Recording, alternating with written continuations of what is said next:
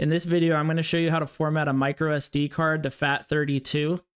Now, if you're doing this for PSP, don't go above 128 gigabytes on your micro SD card or it won't work. For the Nintendo 3DS and the new Nintendo 3DS, it's recommended to stick with 32 gigabytes or it might slow your handheld down. But if you want to go larger than that, it's recommended not to go above 128 gigabytes. Now for the Nintendo 3DS and the PSP, the easiest solution is 32 gigabytes for your micro SD card, because then you can format your micro SD card natively with Windows. But if you go above 32 gigabytes, you're going to have to follow this video in order to format it. Now the first thing you want to do is you want to put this micro SD card into an SD card adapter. It's just the standard size of an SD card. And then if your PC or your laptop has a port for SD cards, you can put that in there, or you can get one of these SD card adapters with a USB cable and put the SD card in there and then just plug it into your computer. Okay guys, right here is my micro SD card. It's USB drive I. Make sure you're not selecting your actual hard drive on your computer, which I have two. I have C and I have F, so just double check.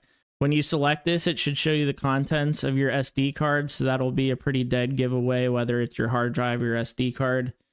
So if you right click here and then go to format, you want it to be Fat32, but it's only giving me two options here, NTFS and exFAT, and that's not what we want. So we're going to have to find a different solution to format this SD card. So you're going to want to go to this website right here. I'm going to leave a link in the description of this video so you can easily go to it.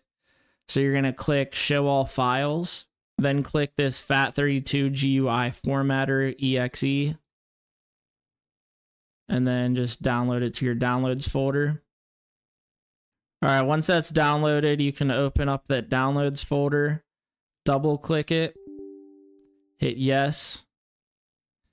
Okay, again, make sure you're selecting your SD card. You don't want to format your hard drive for your PC. So mine is I.